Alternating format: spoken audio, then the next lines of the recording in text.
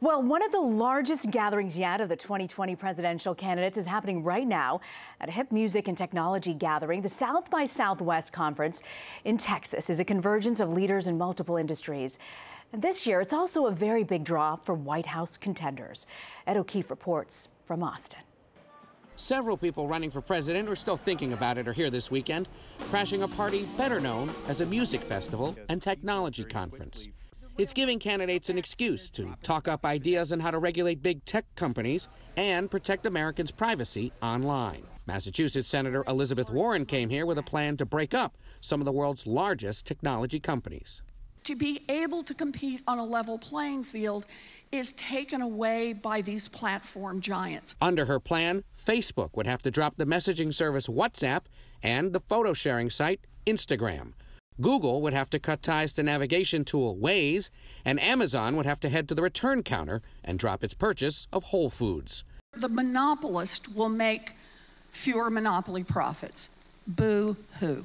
These companies also would be barred from sharing users' personal data with other entities.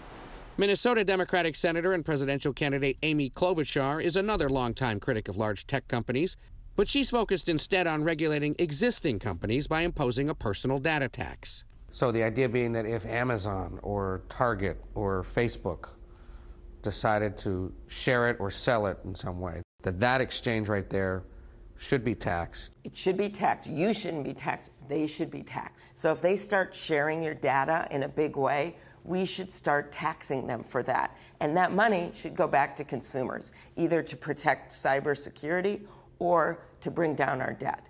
Also in Austin, Howard Schultz, the former Starbucks CEO, still thinking about an independent bid for president.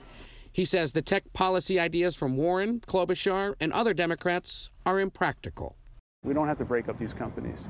We need to discuss with the leaders of those companies their responsibility to the American people, responsibility about privacy issues. The conversations with presidential candidates continue on Sunday. One of the reasons that Democrats especially are eager to be here, a recent poll of Texas voters found that President Trump is essentially tied with a hypothetical Democratic opponent in 2020. Rena? Ed O'Keefe at the South by Southwest Festival in Austin. Thank you, Ed.